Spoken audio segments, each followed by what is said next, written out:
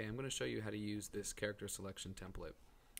If you click on the character selection GUI game object in the hierarchy, you see that there's a character selection script component in the inspector, and that's going to have all the settings that you need to modify this to your liking. So right now I'm just going to simulate the game to show you how it works.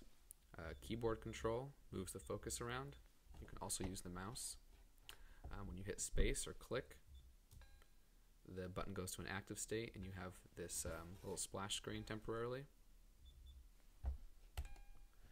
Also, though you can't see it right now, each of these updates the information here on the left. So this texture is different for every box, and the properties here are different for every box. So they'll change once we modify those in the inspector here.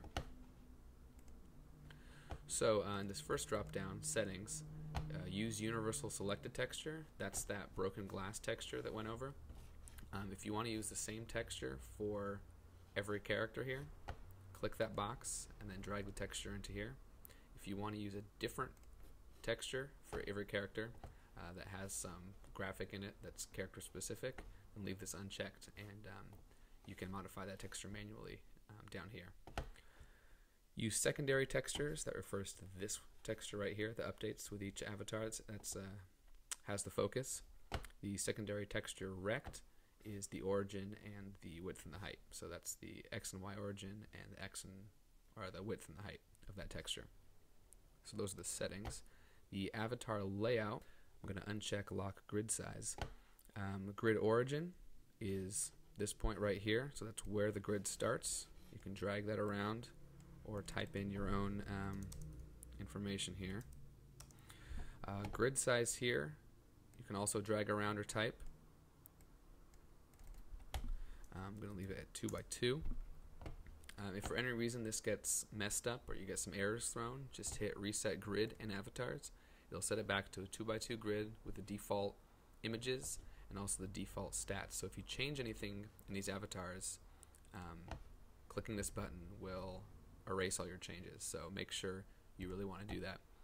That's actually why this lock grid size button is here. So once you have the grid size that you're happy with, check that button and you won't be able to modify this stuff without unlocking it there. Spacing between avatars is this space right here. This is the X space and the Y space. Leave that at 40 by 25. Avatar image dimensions are the size of these avatars. You can move those around also. If you don't want to enter these in manually and you just want to use the normal state of the first character's button, you can do that by clicking this right here. And it'll reset the image size of these avatars to the first character's normal state.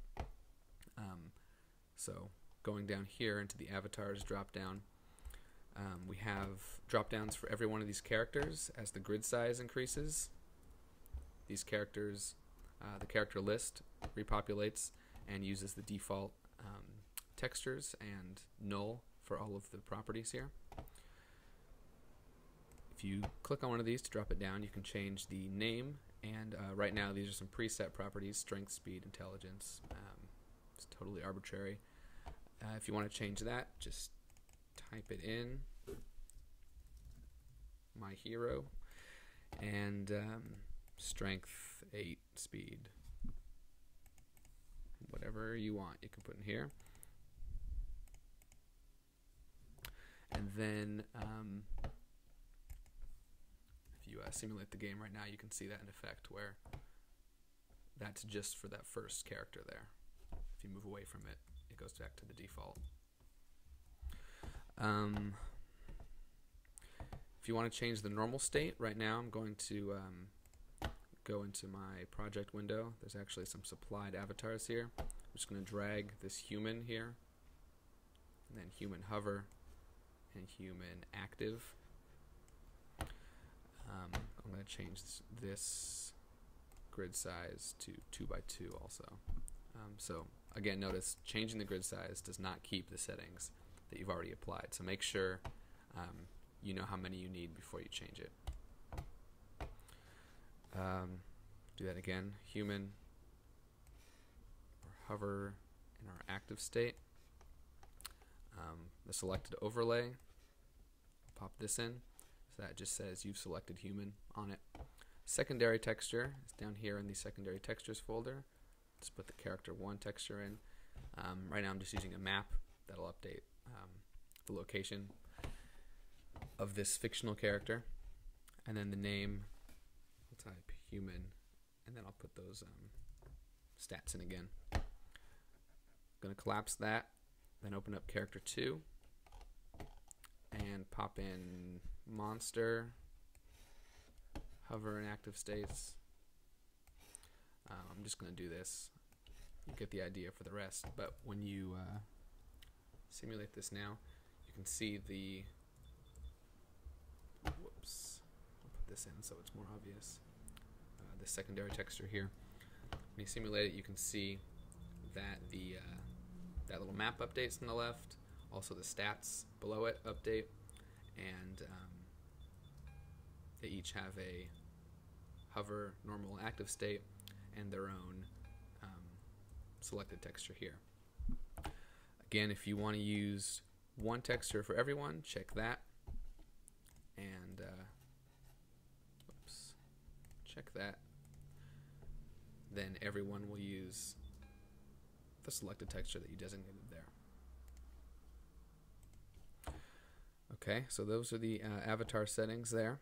The stats refer to these stats right here. If you want to use them or not, just check that on and off and they will disappear. The position, this is the origin, so you can drag that around up and down and left and right. You can rename the stats if you want. Your intelligence could be called wisdom instead. If you want to change the amount of stats you have, change this value here. You can make it smaller or larger. Every time you change it though, you can see it reflected here in your avatar characters. Before you try modifying anything else though, click refresh stats. That will change here the fact that you have an extra stat here. It actually, the avatar is its own class, so it needs to get regenerated every time you change the statistics, which are properties of that class, or member variables of that class. So just make sure if you change the value of this, bigger or smaller, hit refresh stats, and that'll update your avatar class. The font of the stats is here. You can just drag that from your project window if you want to use one. So you can use all these settings, or you can, with a font there, do some modification here. If you want to change the font size to make it bigger, and maybe the font style, you can do that and then hit apply, and it'll re-import the font just like this is right here. Works the same way. And then the line spacing changes the spacing of the stat layout. So between the line spacing and the origin here and the font size and style, you can customize this pretty well. The last section here, this drop down, is the sounds. There are 3 sounds currently. There's some background music. There's a little tick when you move from character to character with the keyboard, and there's a sound that plays when you select a character. So when you simulate it right now, you should hear some background music. If you use the arrow keys, you can hear a click, and if you select something, you hear a little ding. So that's the basics of how to use this interface. If you want to customize the input, if you don't want to use the arrow keys or the space bar, you can go into character selection.js in the character selection menu folder. Open that up. In the update function, there are some lines here under the input keys comment. If you want to use another key other than space, just replace keycode.space with another key code. Right now it's mapped to that and to get button or get mouse button down 0, which is the left mouse button. And same thing with the arrow keys. Right now it's mapped to be the up, down, left, and right arrow keys. If you want to use something different, if you're using a console, or if you want to use WSAND, just change that here and use your own, use different key codes. Right now, the background image, if you want to change that, which I suspect you will, is right here. That's a child of the character selection GUI game object called background. Click on that, and it's a GUI texture component there. So just change the texture right here.